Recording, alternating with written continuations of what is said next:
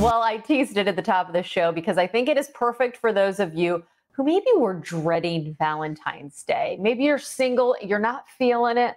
Well, what's the best way to survive Valentine's Day as a single? I'm so excited to welcome to the show Amber Lee, CEO and certified matchmaker from Select Date Society.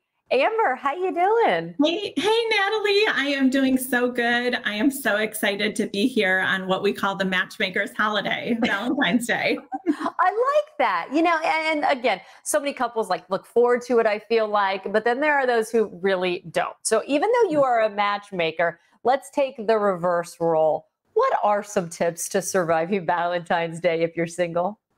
So I always say at Select Date Society, we tell our clients to take a lighthearted approach to dating. You really want to have fun with it and not take yourself too seriously. And I would say the same is true for Valentine's Day. You don't want to put too much weight on just one day of the year. And it's a Monday, for goodness sakes. So you just have to remind yourself that your value and your self-worth does not come from if you go on a date tonight or if you get flowers today. In the grand scheme of things, it's just like any other day of the year.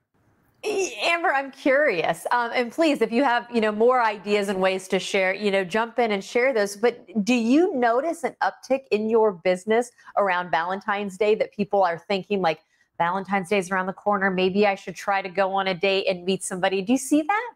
We do. February is always like a really great month for us. We have so many new matchmaking clients coming on board. But it's like any other holiday. Same with New Year's. Right after the New Year's Eve, we get flooded with requests for clients to use our services as well. So I think anything that gets people thinking about, okay, I'm alone on this holiday this year, but how can I change that and make my outcome different next year, gets people to really take action. And like you said, it is on a Monday. I mean, really, there's not a lot going on. We just had the weekend, folks. We just had a big weekend, in fact. So it is just a day. I remember, though, back in the day when I was dating my husband, this would have been, 12, 13 years ago, I think. You remember that awkward time where you're like wanting to take the relationship to the next level, but you don't know if the other person is. And now you got social networking and that whole like single taken kind of vibe. What advice do you have for people who are like, I don't know where I am in this relationship and what title we are? Yes, you have to communicate. And one thing I always tell, especially women who want to have like the talk and say, like, what are we?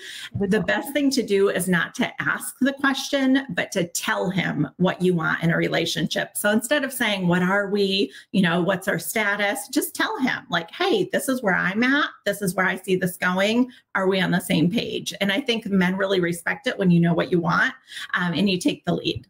I'll be honest with you. I also kind of did that in a proposal situation with my husband. I was the one that was like, are we going to do this? And it worked out. We're happily married now. So I like that, taking charge of kind of things if you know what you want to do, right? Yes. And I love that you took charge in your own situation because really we put so much pressure on men and like leave men to their own devices. And sometimes they just, they don't communicate as well as we do. So sometimes you really have to take the lead. I joke, I don't know if I'd still be married, a decade later. I wonder if we'd still be married if I wouldn't have had to take charge there. Yeah. Joking aside, though, dating and the whole dating world has changed. And, again, thankfully, I was married during COVID and the pandemic, but I had friends who said, you thought it was hard before to date, throw in a pandemic. Have you heard that? Did the pandemic change the way we are looking at dating, even at this point now? It definitely changed the way that first dates happen. I always tell people the new hotspot for a first date is the Zoom room because a lot of people are dating through Zoom for the first or even second date.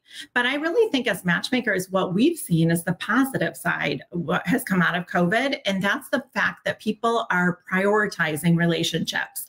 So all of a sudden, that swipe culture and that hookup culture that has happened in the past on dating apps, it really has kind of gone by the wayside. More and more singles are realizing like, hey, if I have to be stuck in the house for 6 months, I want to be in here with my person. And they really made finding the one a priority. I like that instead of that swipe culture. I'm so glad I got to avoid some of that. That just seems like a lot. Well, you know what? In closing, again, I want to come full circle, if you will. What is that one last thing you want people to hold on to this Valentine's Day, whether they are single or maybe in an awkward place in their relationship? What do we need to keep in the back of our minds? I would say the best advice I can give anyone who's single is to smile. So if you are on dating apps, make sure your main picture is a picture showcasing your beautiful smile.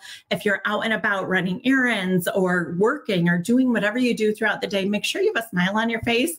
It sends the message that you're positive, you're approachable. I met my own husband at the grocery store, and I'm telling you, having a smile on your face just makes it so much easier to start a conversation with a stranger. So that's my best advice if you're single and you want to find love. Just super simple. Put a smile on your face. I love that. I'm so glad you shared your story with us. Amber, this has been such a fun segment. Stay in touch with us, okay? Thanks, Natalie.